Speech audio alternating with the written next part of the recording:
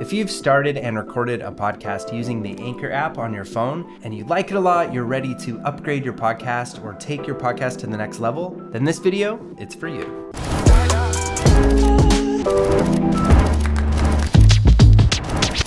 Hey, welcome to the Pod Sound School. I'm Studio Steve, your go-to podcast guy. I'm a podcast producer and consultant. And today's video is brought to you by our YouTube podskis, Framed Heart and Coach Sandra. Both Framed Heart and Coach Sandra are wondering about the Anchor app, and they're really thinking about leveling up their podcast by these questions. Framed Heart says, I have two questions. One, if I've recorded the episode via the app, can I continue editing it on the computer? My phone screen is uncomfortably small. I totally know what you're talking about. I have a really hard time editing anything on a phone. I've got to get my files onto a computer. There's just not enough real estate here to edit. And then two, he asks, does Anchor offer a web-based interface to do the whole recording and editing from there? That's a really good question, and we're gonna answer that. And then Coach Sandra says, or Sandra, hopefully I'm pronouncing that right. Can you record on Anchor, export it for editing, and then reload it to Anchor? So Framed Heart and Coach Sandra are both basically asking similar things. They're wondering, can I upgrade my podcast and get away from the limitations that I have on my phone and use a computer to start podcasting? And that is gonna be the natural progression of all of us podcasters. We need to find ways to get off our phone and get onto a computer. And it can be a very inexpensive laptop computer. But the reasons we need to do that is because, like Framed Heart mentioned, there's no real estate here. It's time consuming, wonky, and difficult to really edit anything serious on a phone. And you just get into wasting too much time, and your time's too valuable. You could be recording more awesome podcast episodes. You gotta get onto a computer for that, but also you can get way higher quality audio, and there's a lot of tools that you can use in audio editing apps or DAWs that you'll find on computers. We happen to have a lot of videos here on our channel all about DAWs that you can use. And actually, Veronica and I did a video where we take our podcast that we recorded from our phone and actually transfer the files onto a computer using a really cool and free solution, Reaper or Reaper.fm. And that's my favorite DAW for podcasters. You can watch that video by clicking on the same little I button thingy right here too. And I'll list that video in there as well. So hang with me for a minute, and I am actually going to log into Anchor here, and we'll just do a quick tour and you'll see how easy it is to use. But before we do that, I really want to talk about bringing your podcast to the next level. That's what these amazing podskis are really thinking about already, even in the early stages of their podcast. And that's what I want you to think about, is how can I bring my podcast to the next level? How can I stand out? How can I get more listeners? And then how can I get those listeners to give me a little So as I already mentioned, it's really a good idea to get off of your phone onto a computer. Now there's a lot of different ways that you can record audio onto a smartphone. There's actually a lot of different apps. And actually, a lot of Anchor users will use different audio recording apps and audio editing apps on their phone because they find them to be more user-friendly, and there's a lot more options. And there's a ton of different audio editing apps that you can check out. Just search for audio editing in your app store. But I find that even those audio editing apps are limited with the plugins. They sound a little amateurish. They're really in that consumer sounding category. If you want to graduate from consumer up into prosumer, then you really do need to get on to a computer. And luckily, audio is a medium that takes a very small file space when you compare it to video and other things like that. So you don't need some big, powerful computer. You just need an inexpensive laptop to start. And then from there, you can get a USB microphone that you can pick up for $60 to $70 for one of the cheap USB microphones. And we do also have a video where we've reviewed a ton of the most popular USB microphones. You can find that by clicking this I thing here too. And once you do that, take a little time to learn an editing software. And I know it seems tedious and it's like, oh, I don't want to have to learn a new piece of software, but it's actually pretty easy. They make them very user-friendly, just as user-friendly as these apps. And it'll blow your mind with how easy it is to make these simple edits and to add effects to your podcast mixes. Things like compression or noise reduction.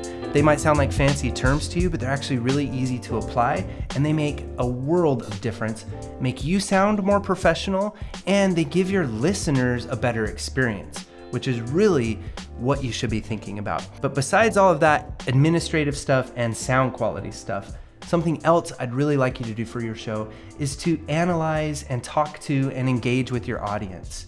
Who is your audience? Who's your ideal listener? Who are the people that are listening to your podcast already? And I'm not talking about your mom and your dad and your grandma and grandpa. I'm talking about strangers that you don't know, that you can survey. Maybe you can say that in your episodes. Find a way to connect with them, or get involved in some Facebook groups, or find people on Instagram, or find people on social media that fit your profile of who your ideal listener would be, and start asking them questions, start finding out what kind of content they like. Podcasting is really a journey from we start making content because we're inspired and because we have these messages and this calling that we want to get out, and it moves from that into a place of serving and a place of making content for other people that they find useful or funny or hilarious or amazing or whatever it is.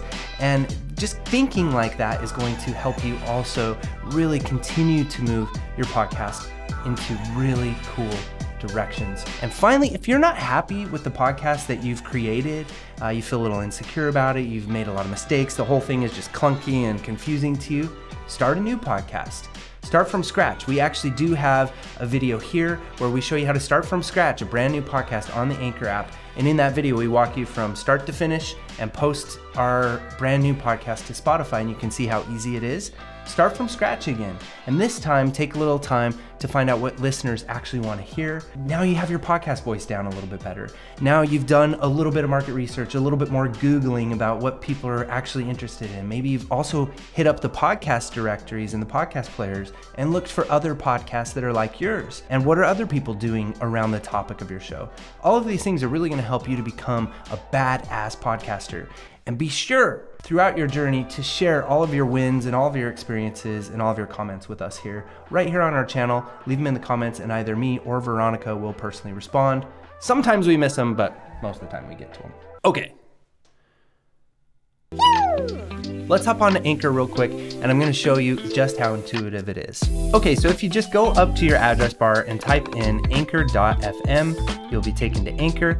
And once you're logged in, you'll just automatically log in every time, but here you'll have to sign in. You just sign in with the email and the password that you created on your phone. So I'll go ahead and log in, and here we are with our Tango with Veronica podcast, and this is what we used in that video I mentioned, but you'll see already the first page we get to here is called our dashboard. And there's 3 different tabs, very simple along the top. We have dashboard, episodes, and money.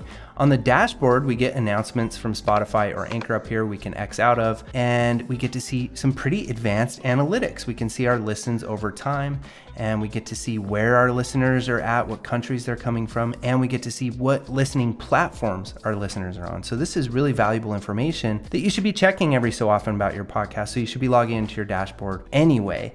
And then from dashboard here, we can either go over to episodes. As you notice here, we have something that says subscription. This is that new feature I talked about where you can charge people a monthly fee to become your subscriber, and you can choose how much to charge every month. And so once you've done that, you can edit and upload episodes that are just going to be subscriber only episodes. And then you'll come in here to the episodes tab and click right here and say that this is a subscription episode. So only people who become my subscriber are going to unlock anything that I select as a subscription episode. So that's pretty cool. And this money tab here is where we set it all up. But let's just go ahead and say new episode. And when you click on new episode, this actually looks similar to the Anchor app on the phone. We have record, and here we can actually capture audio right from our browser. And this is an okay way to do it. If you don't want to take the time to learn how to use a digital audio workstation, then you can just get a USB microphone and you can record your episode here. You can go to your library and add things to your library that you might have. Maybe you have an intro piece you've recorded.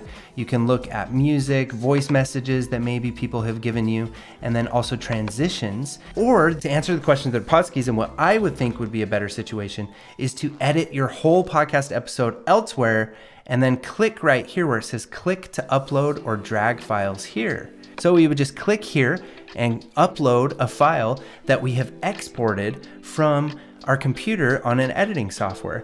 And it's as easy as that. And once you've done it, you can preview it and then you can save the episode. Make sure to add a lot of good episode notes. You can add unique episode artwork. And now you're really podcasting like a pro. So there you go, Podski. Did you find that helpful? If so, give me a thumbs up here on this video. Also, if you want to be notified more frequently when we release podcasting videos and content creation videos, make sure to subscribe to our channel. And remember, you can always access this little I button thingy here for wherever it is to see all of the videos that I listed. And I will also leave those video links in the description below. Good luck with your podcasting endeavors. Don't be a stranger. And until next time, happy casting.